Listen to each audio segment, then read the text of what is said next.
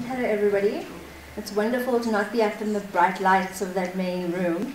So my name is Alex Marsh and I'm in the Biodiversity Information and Policy Advice Division of SANBI, and specifically in the Ecological Infrastructure Directorate.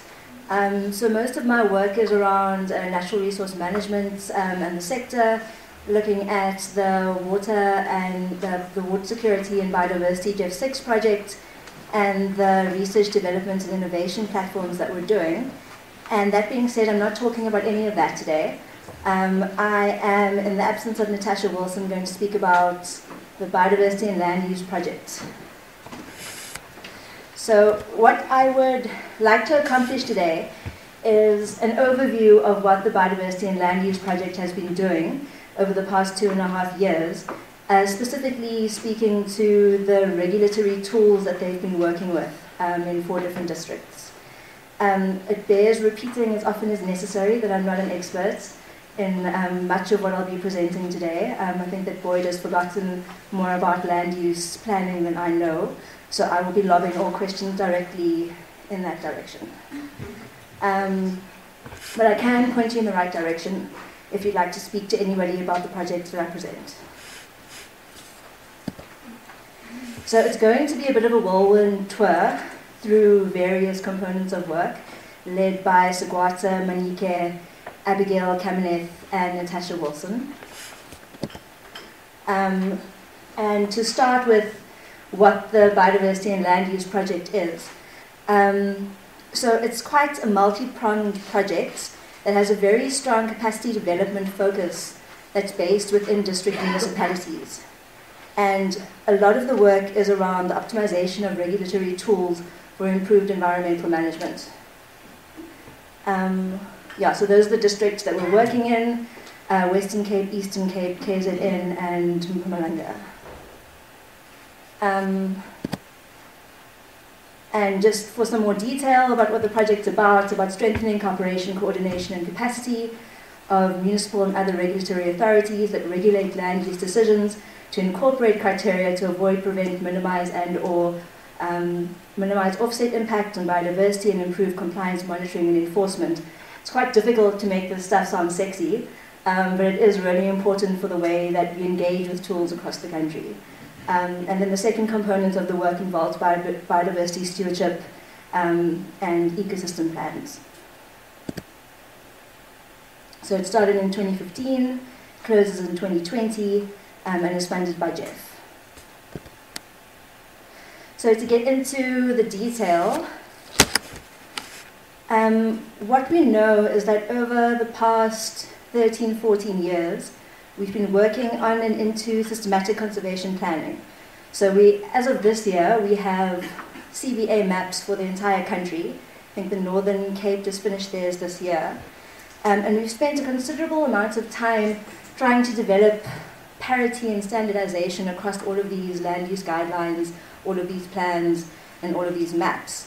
So developing lexicons so that all of our definitions are the same, developing keys and colors so that we're all looking at the same stuff across the country.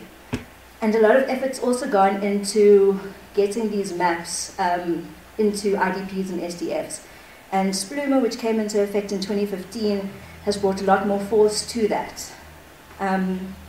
That being said, there's some features that aren't reflected within the CBA maps, specifically around water resources, stuff like estuaries, and also the strategic water source areas don't necessarily come across in the maps that we have. So we have all these resources. We have maps, we have land use guidelines, we have biodiversity criteria, and the nuts and bolts of what the Blue program aims to do is to get these resources into all of the frameworks used by municipalities.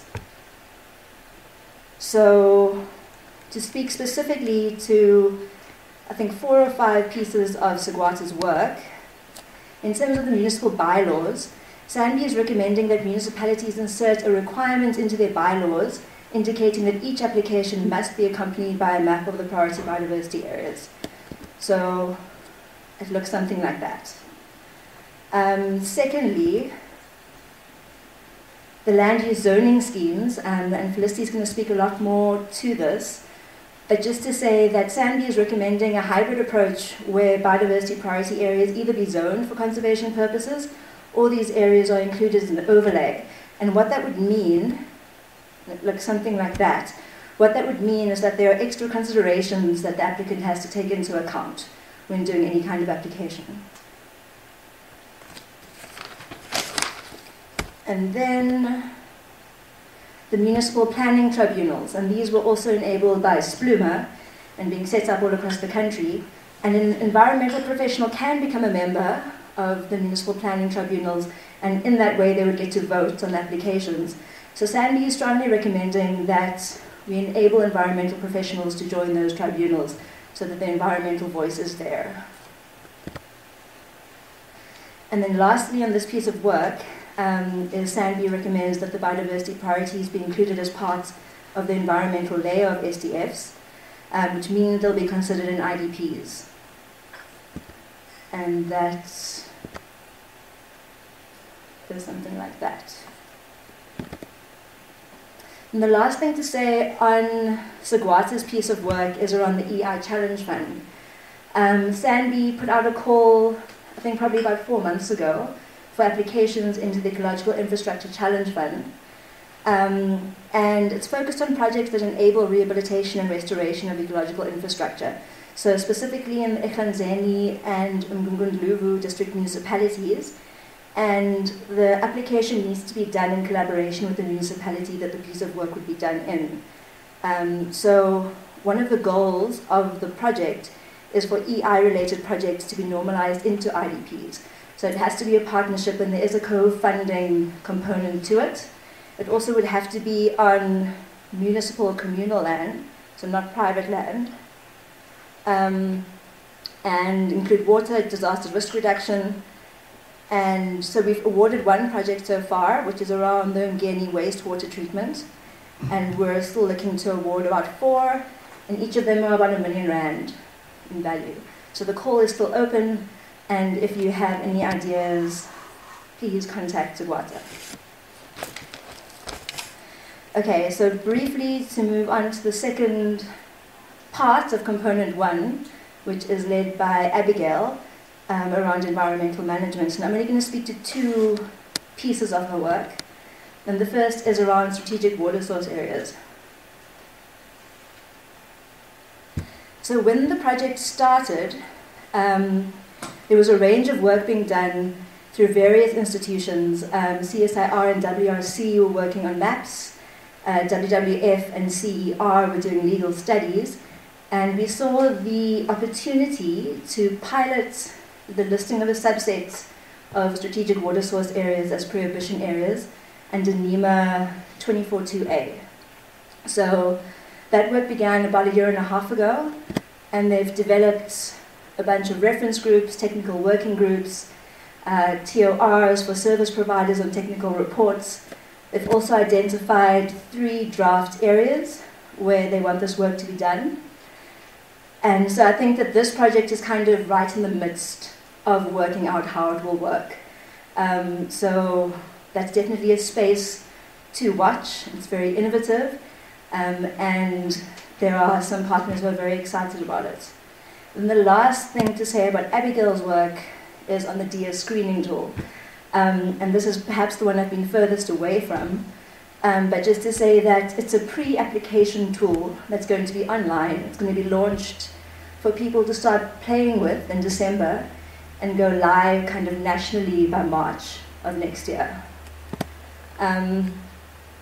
So it's a web-enabled application for pre-application so that people can enter more fully into the mitigation hierarchy and also identify the environmental sensitivities that they want to avoid through their EIA process.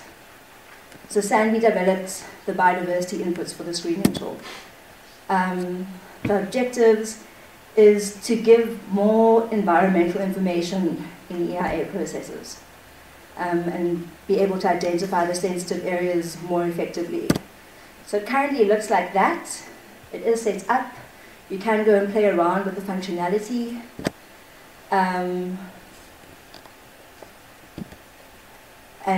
So you put various layers to find sensitivities.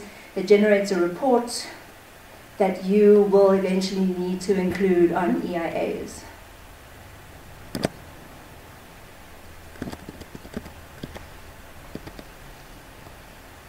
So any more information, please speak to Abigail. She'd be more than happy to engage on helping people to engage with the screening tool specifically. And then the last thing to talk about today is component 2, conservation and sustainable use of biodiversity on private and communal lands. And this is the piece of work that's being led by Natasha Wilson, and that I'm holding in her absence, because she's currently holding a newborn baby. So the work program around biodiversity stewardship has been very busy over the past few months, because we had the first National Biodiversity Stewardship Conference about 5 weeks ago. So there is a set of resolutions that came out of that conference that has since gone to Working Group 1, the CEO's Forum, and MinTech, and been adopted and recommended for implementation. And the next step for us is to figure out how to give full effect to those resolutions. The other thing that is ongoing right now is a biodiversity guideline, which should be out in the first quarter of next year. We're doing a series of capacity building events with conservation outcomes, the first of which is happening the end of this month, and another one's happening in February. And the other thing that we're doing right now is around the business case, which was developed in 2015, which generated estimates of what it would cost to effectively resource biodiversity stewardship in provincial authorities across the country. And the estimate was 9 billion rand, and that's changed over the years.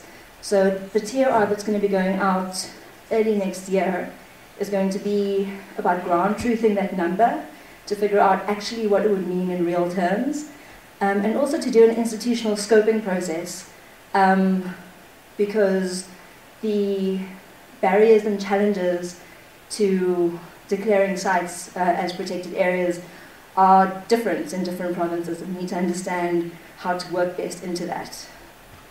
And then the last slide is around biodiversity management plans for ecosystems. SANBI is currently looking for a service provider who would like to pilot one of these plans over the next 2 years. So if you're interested, it would have to be in one of our districts, but if you're interested in that kind of work, please do get in touch with me. And the last thing to say is around financing mechanisms. There's a lot of talk, we just had a session about biodiversity finance, and there's a lot of talk right now about how to effectively resource what we're doing. So you can expect quite a few national dialogues over the next year around that. And Candace Stevens from BirdLife has done some really innovative work around income tax with Treasury. So that's also ongoing, and the work that she's done to date has opened some more doors. So if you'd like to know more about any stewardship stuff, please do get in touch with me. Yeah, and that's it. Thanks to all of our partners.